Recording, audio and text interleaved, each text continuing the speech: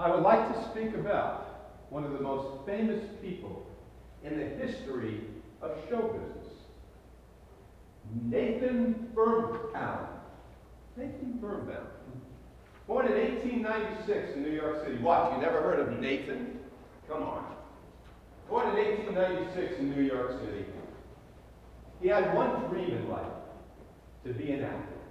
It was his only dream. At the age of 7, he was practicing for an acting career in vaudeville. And he pursued that dream. And he stunk. He was terrible. He tried dancing. Oh, horrible. He tried singing. Even worse. But then, in 1932, he found that he had an unbelievable talent. And he married her. And her name was Gracie Allen. And from 1932 to 1950, every single week on a 1-hour radio show, they captured America. She was hilarious. And anyone who got to hear Gracie Allen and her routine knows exactly what I'm speaking about. And then in 1950, to the surprise of everyone, CBS took it on television, and it worked. Oh, it really worked on TV, even better than it worked on radio. And from 1950 to 1958, these two basically owned the airwaves. They were great.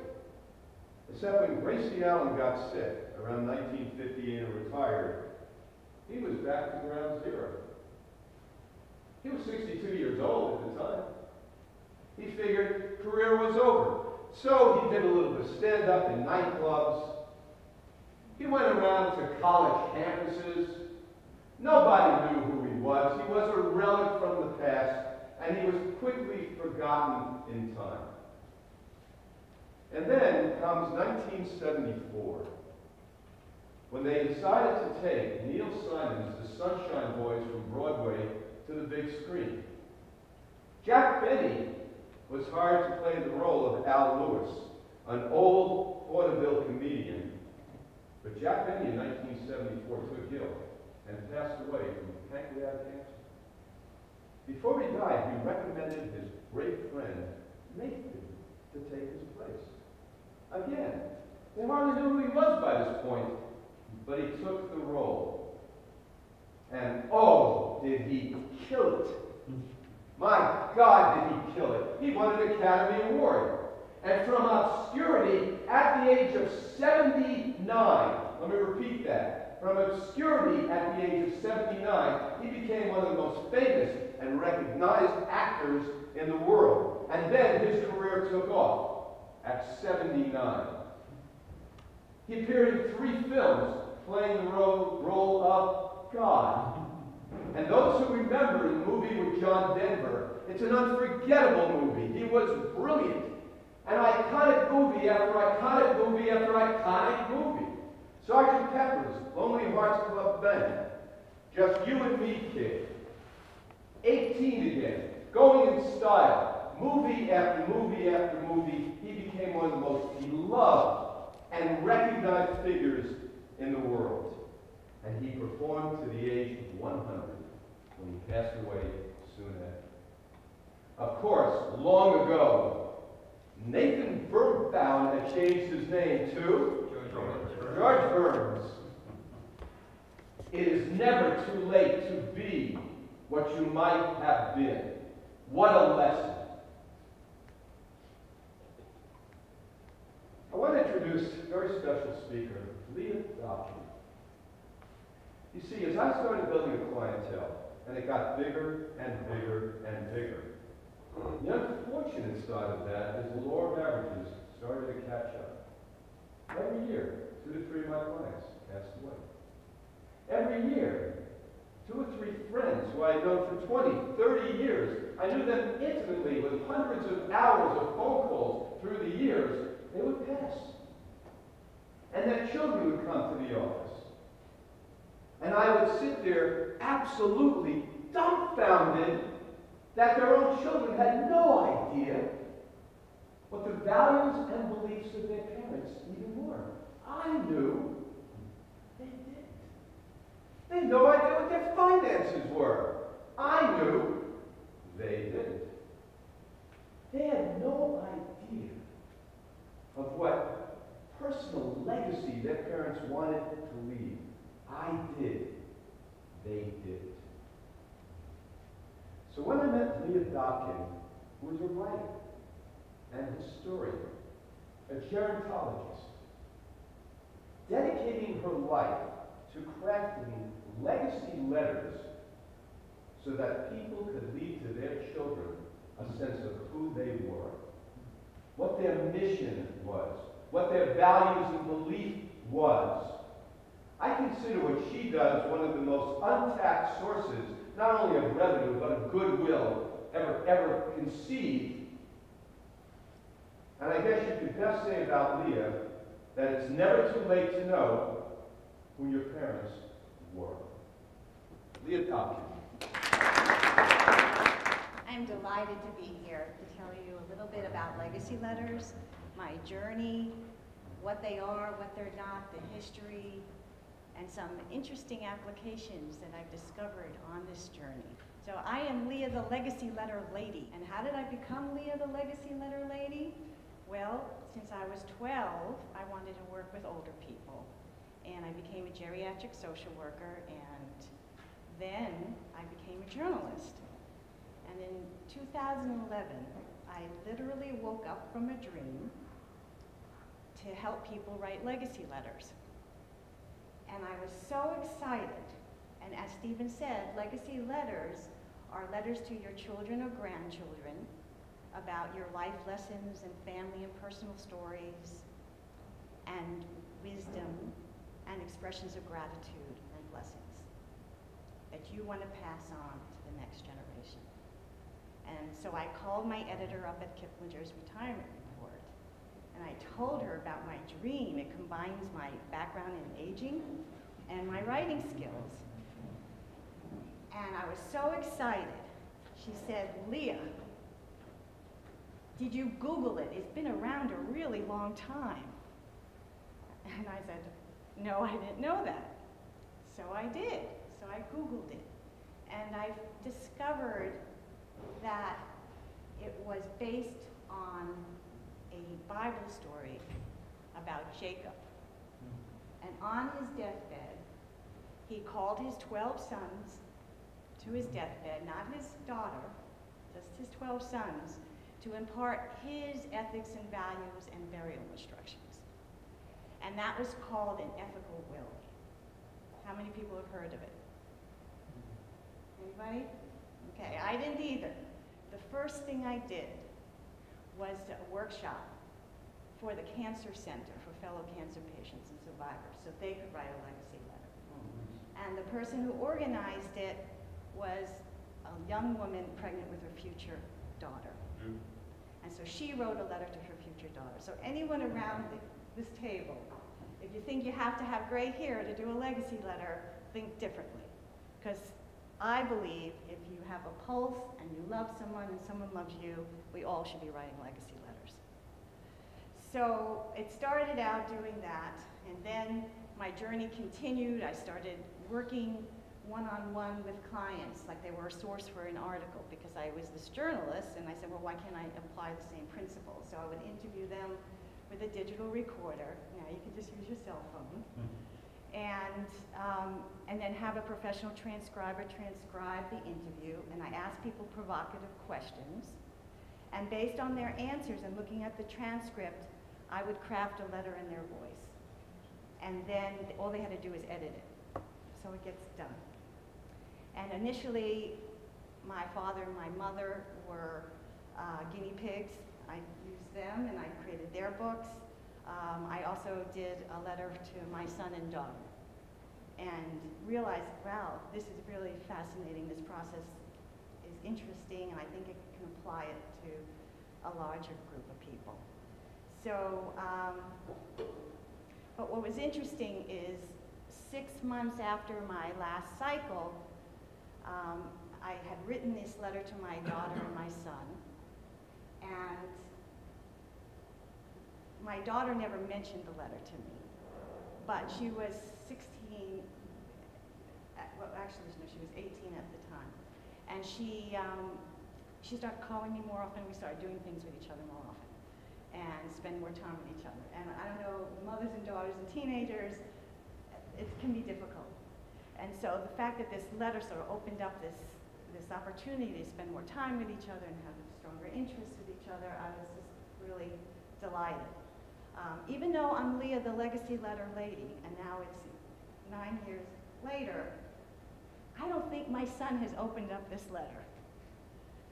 So my point is this, that even though you think this might be a wonderful idea to do it for yourself.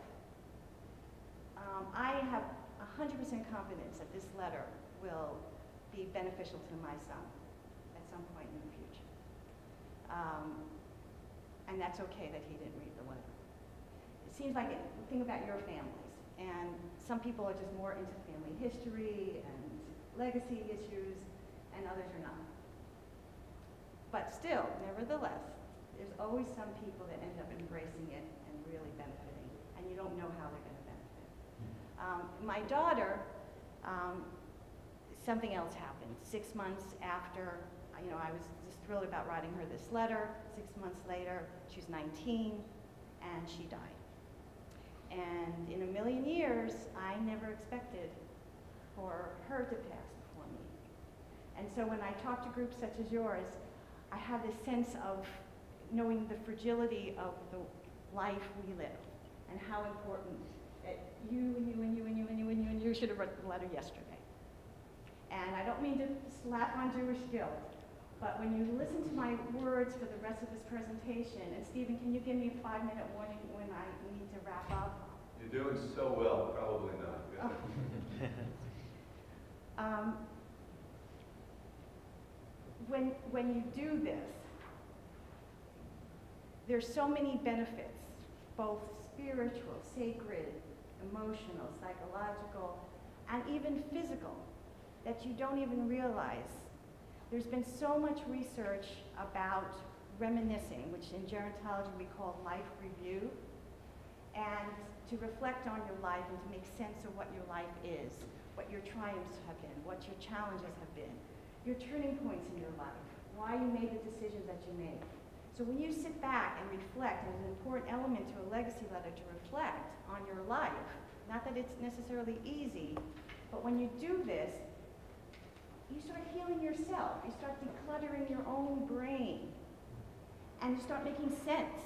So it turns out, what I've discovered is that you end up having a better relationship with yourself. You become a more solid person. So it's a very profound process for you, and equally profound for the person who receives the letter. So it's a win-win. But there's also physical benefits. When you do reminiscing, and as soon as you put paper to pen or fingertips to keyboard, these amazing physical attributes happen as a result. You can increase your immune system when you do this. You can decrease depression and anxiety. You can reduce arthritis and asthma symptoms. You can increase cognitive abilities, and the list goes on and on and on, all these physical benefits from actually doing a legacy letter. So I see it as a wellness tool. What is a legacy letter not? Okay, it's not a memoir. It's not an autobiography. It's not oral history, although it has these elements, because when you look at those types of books, basically they talk about, who, what, when, where. When you do a legacy letter, you dig a little deeper and you look at life lessons, why you did things, how you felt at the time. And you unearth these pieces of wisdom from these experiences. So you dig a little bit deeper. So a legacy letter also is not a living will, like an ethical will or an estate plan, although it can be incorporated into estate plans and living wills. I think that's a wonderful combination to think about, is how you can make the estate planning process, or you're developing a living will or a traditional will, to a more sacred experience. And the difference is that a living will or a regular will or an estate plan explains what you want your offspring to have, and a legacy letter explains what you want them to know. And so you can see how they're complementary cousins to each other, and they work beautifully together. So in addition to that, the other thing that they're not is what I wanted to say. It's very important, and Stephen actually helped exemplify this. A legacy letter is not full of oughts and shoulds. If you look at medieval ethical wills, for example, it's all full of oughts and shoulds, and it turns young people off. What a legacy letter does, and what Stephen demonstrated so well today, is the power of storytelling. How it can inform and transform. And so when I interview people, like a source for an article for their legacy letter, and we dig deeper, it's all through storytelling. So they may want to express their values, but it's through a story. I'm going to ask you a question, and I just want you to take maybe 2 minutes to write down the answer, okay? If you, theoretically, if you were on the earth and you knew for just 30 days you had all the wealth you can imagine, you had all the health, but all you had was 30 days on the earth, how would you spend those 30 days? Write down the answer, and I'll give you 2 minutes. Does anybody want to share what they wrote down? I just took a vacation to Hawaii, so I broke down on a boat sailing around the Hawaiian Islands. Sailing around the Hawaiian Islands. And would anybody be with you? Is that Would anyone be with you? my wife? And the reason you love sailing around the Hawaiian Islands? Peaceful. Okay, but tell me a little bit more. Well, it's just serenity, and I was in Hawaii for the first time, and I like the island so much, I'll probably end up being there someday. And that's something that if I only had 30 days left, that's what I want to do. Okay. Now for the rest of you, if somebody's going to spend the last 30 days on a sailboat sailing around the Hawaiian Islands, what value do you think that helps express? Adventure. Appreciation? Okay. Adventure. Adventure? Anyone else? Love for nature and scenery and the outdoors. Right. So if I asked you, what is your values, those values may have not come up. But through thinking through a provocative question, you are already, do you agree with those 3? Sure. Yeah. 3 values. So should you choose, when you go home tonight, take those 3 values and think of stories that actually help illustrate what you've done in your life that demonstrate those 3 values. So that's how it works. You ask provocative questions, you dig a little deeper, and then you link stories with it. So most of these legacy letters, I would say, average about 2,000 or 3,000 words. Some are books, very large books. Some are small. Some people feel intimidated by the process, thinking it's too large of a project. And just to show you that it doesn't have to be a large project, I'm going to read you a legacy letter that's just 1 paragraph. So this is a mother to her children. Dear ones, can everybody hear me pretty good? Yeah. Without the microphone? I fully expect that I will live for a very long time to see you well into adulthood and to share your future with you. There is much to look forward to, and I am planning on being part of all the adventures and all the challenges and all the joys. But if for some reason I am not, the most important thing you need to know is how much my love for you created the person that you will remember as me. I made you, but you made me too. I am so proud of you and so grateful to you. When the time comes and none of us can answer the question of when that will be, you need to know that without a doubt, I was fulfilled in my life. I have a wonderful life and I don't want you to mourn me, maybe a little. but not too long. Carry me forward by recreating the net that I was for you, and be it for others. Carry me forward in your kitchen with our favorite coffee cake, muffins, and pie, warm from the oven and made from your own delectable pleasure. Or for those you care about, carry me forward with an optimistic outlook and tenacious devotion to what you know is best. Carry me forward, and I will be with you always. Mother recipes attached. Okay, so one paragraph. And a lot of these legacy letter books have people's recipes in there. They have favorite lyrics of songs. They have favorite poetry and art, even their own art and poetry. So each book is completely different.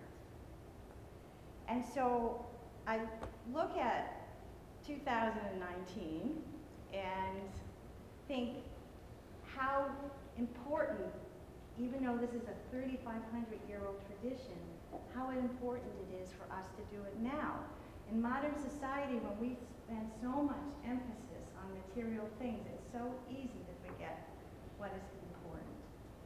And the focus of having legacy letters strengthen intergenerational ties is particularly relevant for now.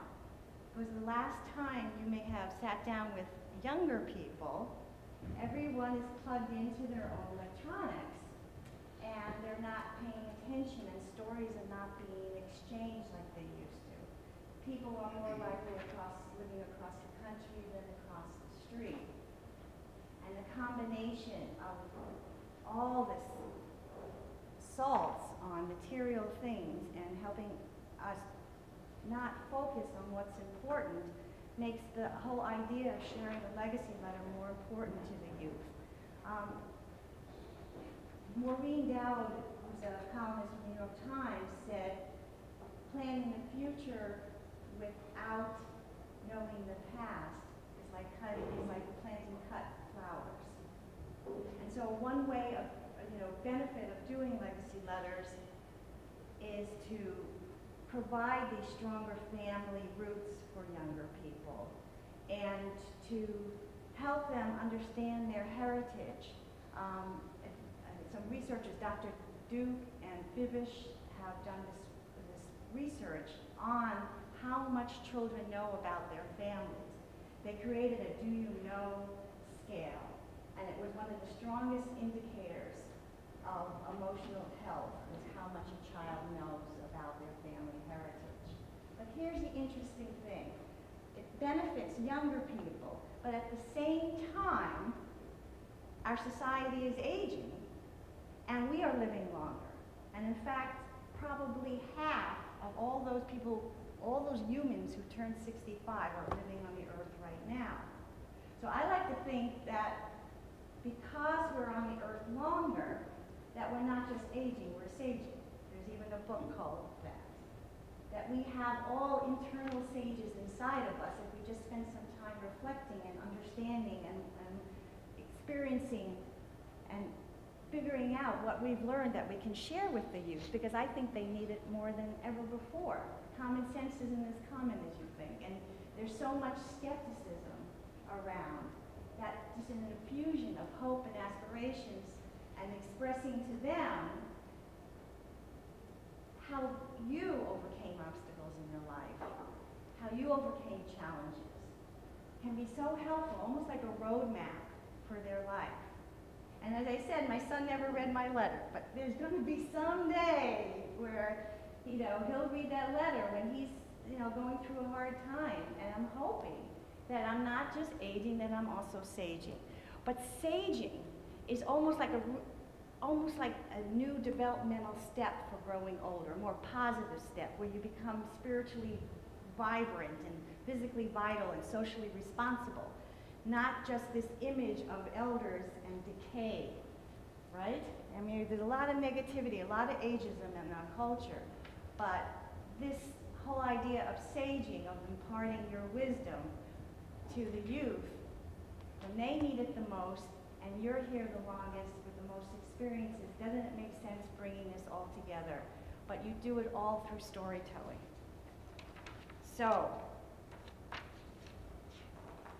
what I want to do is to sort of tell about the process and tell you about the applications that I've discovered as a result. These are, I started out just doing letters, and then I put them into books, and I'm going to pass them around. So this... Leah, yeah. 2-minute point. Okay, so here are some books of traditional legacy letters.